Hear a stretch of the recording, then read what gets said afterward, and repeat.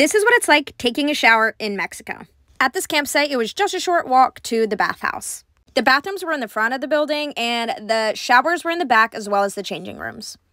Each door has a lock on it, so you feel very secure. It was quite dark in the bathroom, but it wasn't a huge deal, we could see. One shower had a shower head, and one was just a pipe.